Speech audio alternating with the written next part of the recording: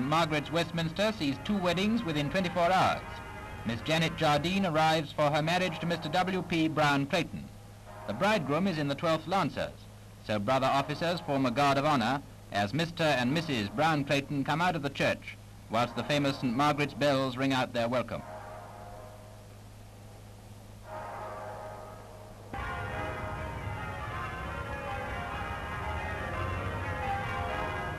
Judging by the crush, it looks as if half London is there to see this picturesque wedding procession, with the page boys dressed in the uniform as officers of the Royal Lancers and the bridesmaids in Victorian frocks.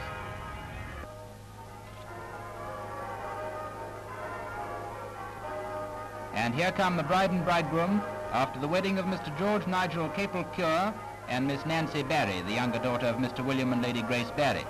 She wears a veil of antique Irish lace over a dress of ivory satin, and her bridesmaids carry bouquets of red and pink carnations. Here too, all London turns out to see the bride, with top hats and furs among the guests and caps and raincoats on the pavement.